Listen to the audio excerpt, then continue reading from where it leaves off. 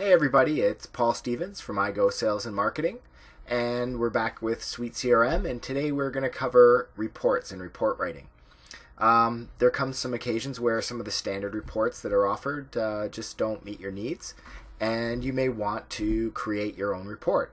So today I'm going to cover how to create your own report, and as an added bonus I'm going to show you how to also add it to your dashboard on the front page. So without further ado, let's get started.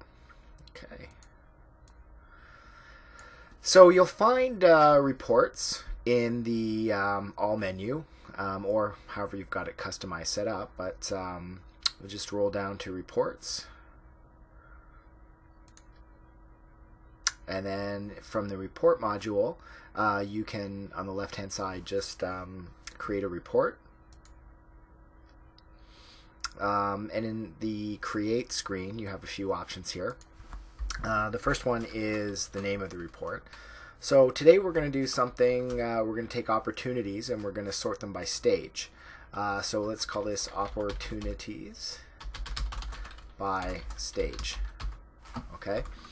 And then the next field is who do you want to assign this to? And it's just a way of keeping track of who made what report. You can either, it'll default to yourself, or you can assign it to someone else.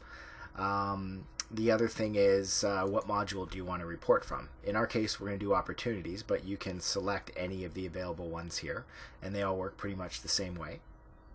So I'm going to select opportunities, and then you'll see on the left hand side I get all the fields that come from opportunities. You may also want to select fields from other modules. So for example, if I want to do accounts or something, you can also pull fields from accounts as long as they're related to opportunities, kind of thing. But in our case, we just want opportunities, and you'll see the values down below change depending on what module we select.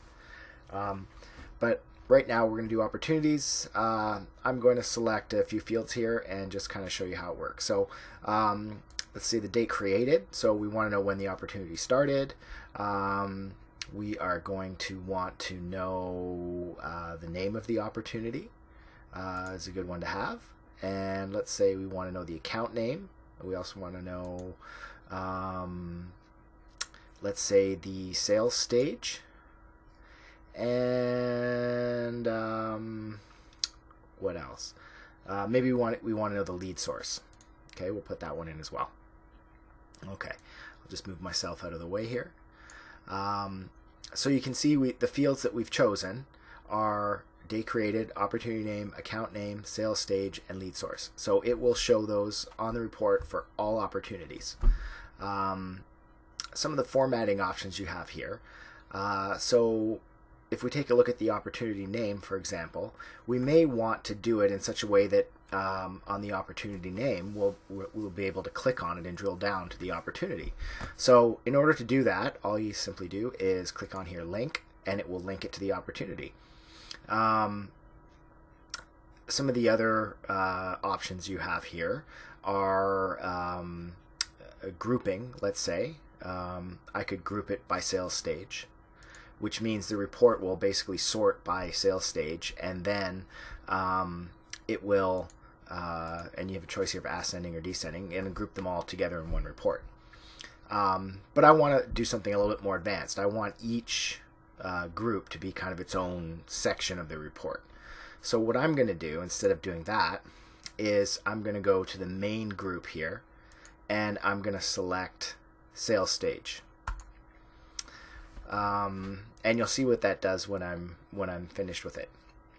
Some of the other options you may have here, by default, date created is going to end up being like a date time field, but maybe I want to format it as year, month, day. Let's say I didn't put it in, opportunity amount. I'm going to want that. So let's say in each grouping that I've done for sales stage, I also want to know the total amount of the opportunity.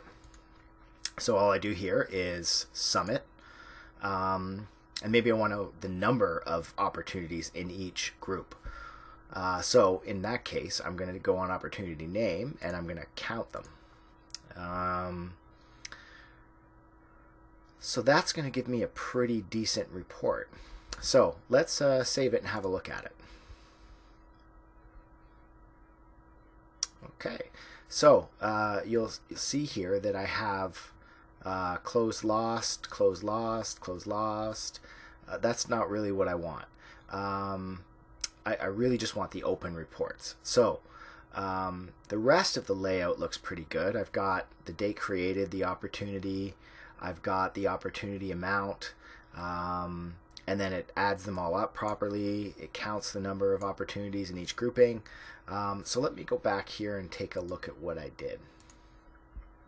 So what I'm going to do here is it's going to make sense to keep it sorted by sales stage.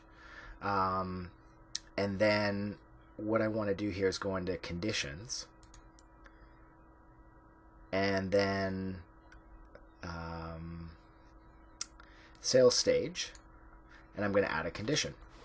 So there's a number of ways of doing this. You can have equal to or not equal to. So I could say equal to a value, and I could say I only want to see ones that are in the qualification stage. That's one filter I could apply. But what I really want is want to see everything except for ones that are closed or lost. So in that case, what I can do is I can say not equal to, and then I can say one of, and then I get all the different options here. And I'm going to say this, and I'm going to hold down Control to choose the second one. So now I've got both of those chosen. And I can save the report. So now this is looking like what I want to see. So I've got the sales stage of ID decision makers, and then I've got everybody that's in that sales stage on the report. I don't think it's working quite right here. It's breaking it up into two sections. So I think what I've done, sometimes this takes a little bit of trial and error. I think because I've sorted it by sales stage, it's messing up a little bit. I'm going to sort it by date created. And then I'm going to group it by the sales stage. Okay, let's see if that looks better. Yes, it does. I find sometimes if you try and sort it by the field at which you're grouping it on, it can mess it up a little bit. So what we have here now is what I wanted. I've got qualification stage, and I've got all of the opportunities that are in that stage sorted by date, and I've got the total amount for that stage listed here. ID decision makers, you'll see I've got that sorted properly as well, totaled and counted. Qualification, value proposition, and it looks like it's working properly here. Although I keep seeing qualification twice. Could just be the demo data is not set up properly. These ones actually look like they're blank in terms of opportunity stage. But in general, that's what I'm trying to do here. So the next thing we might want to do is, let's say we want to further filter this, and let's just say, looks like they're all created on the same date here, so that's not going to help us in terms of learning something. Let's say we just want to see opportunities that came from, what makes sense here, the website. Okay, that will be a good filter. Okay, so I'm going to go back and edit it and go to my conditions, and I already have the conditions that anything that's not equal to open or closed, but I'm going to add another condition. So if I click on my fields here, I'm going to say lead source, and I'm going to say is equal to, and I'm going to pick one of them here, website, and save it.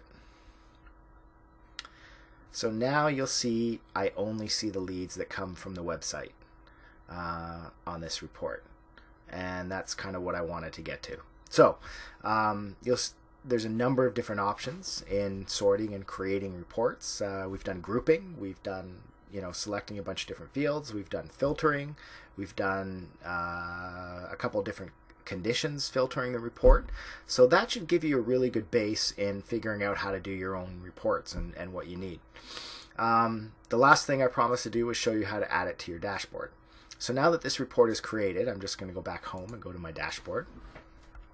And what I wanted to do here was show you how to add another tab here. So I'm going to just delete this one for a second. If you ever want to delete a tab, it's really easy. Under Actions, you just edit the tabs and get rid of the one you don't want and close it, and it's gone. So the reason why I got rid of it is because I wanted to show you how to create one. So to create a new tab, you just add a tab.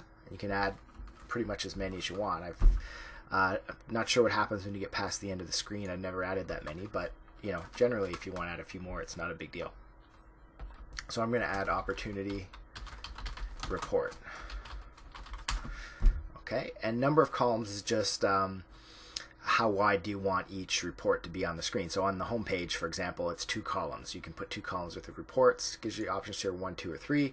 I'm going to make this 1 column, 1 full page report. Okay, add the tab, and you'll see now I have an opportunity report page. I could have just as easily added it to my home page if I wanted to, but just because it's a big report, it kind of makes sense to put it on its own page. So once I select the tab, you'll see there's nothing on it.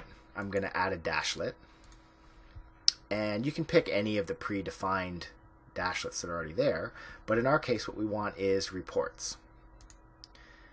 And as soon as you see it added in the background, you can just close that. I'll move myself out of the way here, and you'll see, oh, didn't add it. Let me try that again.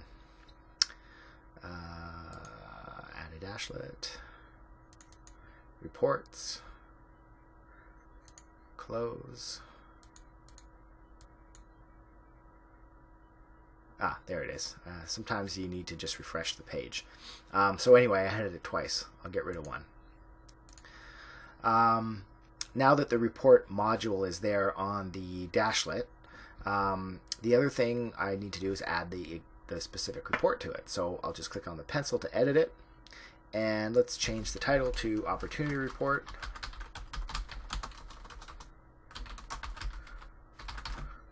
And all we need to do is select the report. So this is the report, all the reports that are available. If you had hundreds of reports, obviously you could search for them. I'm just going to pick the one that I had and save it. And there we go. So it's now permanently added to this dashlet here.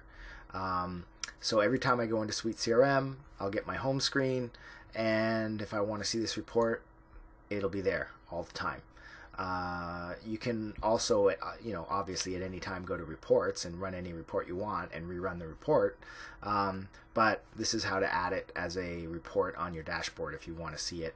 It's a really important report you want to use every day. So that's it. It's really user-friendly, easy to make reports. If you have any questions, you can please comment below. It would really help me if you enjoy these videos to please subscribe to my channel and like the video. It helps me make some more videos and keep it in front of people. Also, if you need help with SuiteCRM, that is my day job. I help consult and help people install SuiteCRM. I help people organize their selling stages and selling profile in order to fit with SuiteCRM and work the two together. If you need any technical help or issues installing it, click on the link below. That's what I do. You can help me out. Again, Paul Stevens, I Go Sales and Marketing. Thank you so much for watching, and have a great day.